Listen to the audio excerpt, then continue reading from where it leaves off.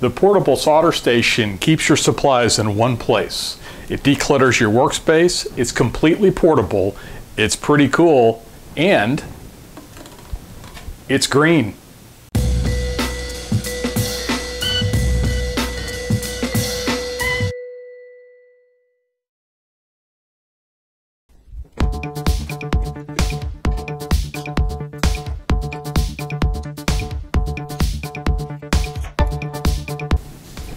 I needed a container that would hold my most used soldering supplies that could easily move from the electronics lab to out here in the shop or anywhere else I needed to solder.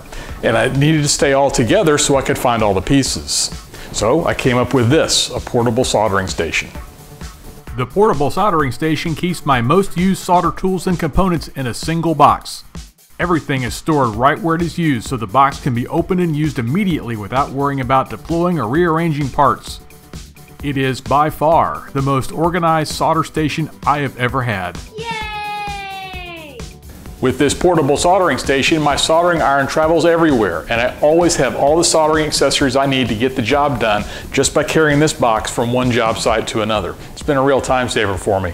Here's our equipment: soldering control box, soldering iron holder and sponge, soldering iron, brass wool tip cleaner, copper braid used for soaking up unneeded solder, and of course, solder, plus some heat shrink tubing. It's time to build. The first thing we need is a box, so we're going to cut the top and bottom first. Then the left and right sides are cut.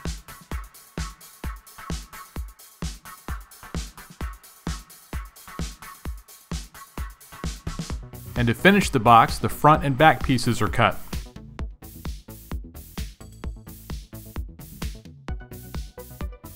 The sides are cut off at an angle because this is going to be two wedge-shaped boxes that attach together. With all the parts cut, it's time for the glue up. Two wedge-shaped boxes, glued and clamped together. 3 hours later. The glue is dry enough for the next step, so it's time to unclamp and test fit them to see if they actually fit together. They do. Hey look, it's a box. Now we've got the basic box built, but anybody can build a box. What we need is a home for our soldering iron. So let's build the internals. The first thing to do was to grab some scraps out of our scrap box. Our scrap box contains scraps from probably 100 projects from over the years. Tony Stark had a great scrap box, and he ended up saving the world with his scraps. Just think what you could do with yours. The first internal component is an open-topped compartment that will hold the power supply cord and the soldering iron cord. A thin rectangular scrap is drilled to hold two vertical bolts that will hold solder inside the portable solder station.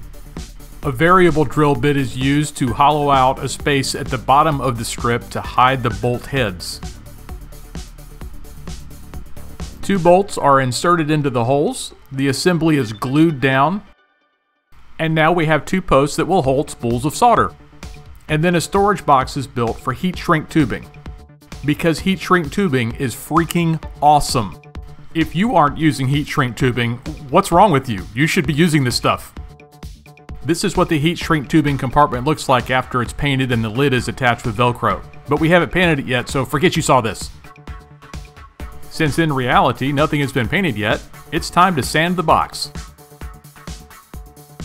You may have noticed that we like to paint things out here in the shop. That's because wood is all the same color, different shades of wood color. So we like to paint things and make it more joyful and fun, and it just makes it a lot nicer to be out here in the shop. Well, we've got quite a few colors here, what we call the arsenal of color, so let's pick some and get this box painted. Using our fold-out paint booth, the lid wedge is primed and painted brown. We painted the other piece the same way, and then we painted the outside green. But you don't want to watch us paint everything twice, so just believe us when we said that we painted both sides, and we painted the outside green, and we'll leave it at that. While the paint dries, a word about solder safety. Soldering irons, even soldering irons as small as this one, run pretty hot, and they can be dangerous. Always use eye protection because the solder can sometimes spit out of a solder job and hit you in the eye. And the last thing you want is molten metal hitting you in the eye. It's no fun. I speak from experience. And make sure you hold your soldering iron properly. How do you know if you're doing it right? If it smells like chicken, you're doing it wrong. Oh! This is the internal compartment in its final form. And now the green top is test fitted to make sure that it didn't distort or do anything unusual during the painting process. It didn't. It was friendly, so everything fits. The top wedge is entirely removable, and it is held in place by two L brackets that hold its thin edge and keeps it from moving. The other end of the wedge is held in place by two pins. We're going to fabricate the pins out of two screws. So we put two screws in after drilling the hole through the wedge, and then a Dremel is used to cut the screw head off.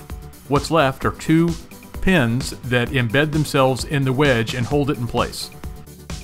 A handle is added so that we can carry this thing around.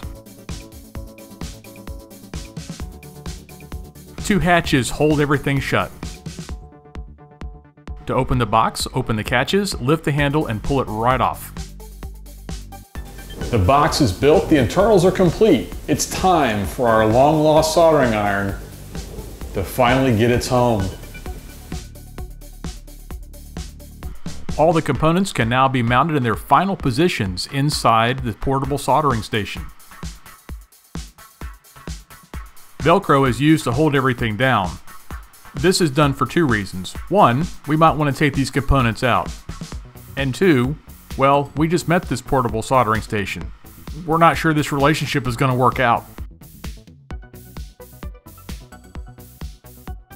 The 4 solder spools that the portable soldering station can hold are held in by washers and nuts.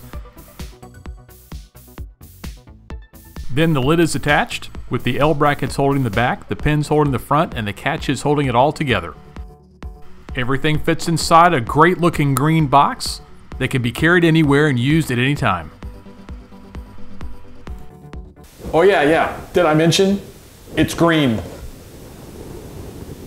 What is it? Well, it's green. All the components are laid out in an easy to reach format that's readily available for soldering as soon as the box is opened. All right, the portable soldering station is finished. It's all painted, configured, all the equipment's in place. It's pretty solid, it's not going anywhere. But it's portable and we're in a wood shop, so what's the point of having something portable if you can't take it out? So let's take it someplace and see how it performs.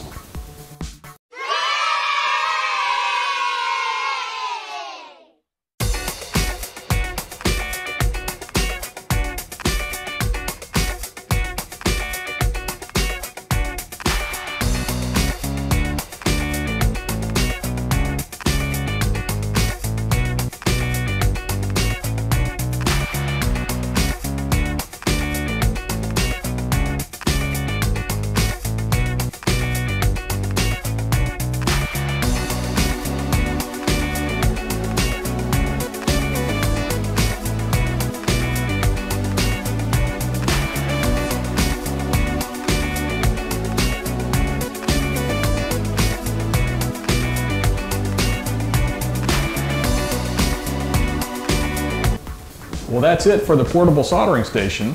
It's small and might seem kind of insignificant, but really to us it's a big deal because we can carry it from the wood shop out here to the electronics lab in the house or even to a remote site to work on it. We know right away we have all of our gear with us.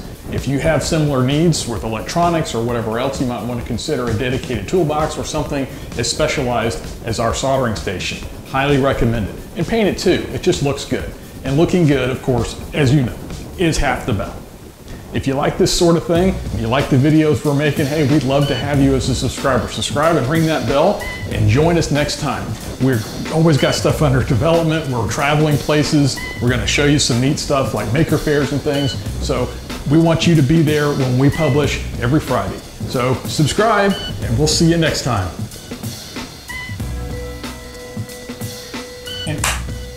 And make sure you hold your soldering iron properly.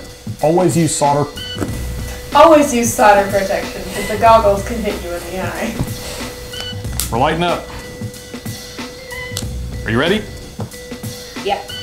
Isn't that too much?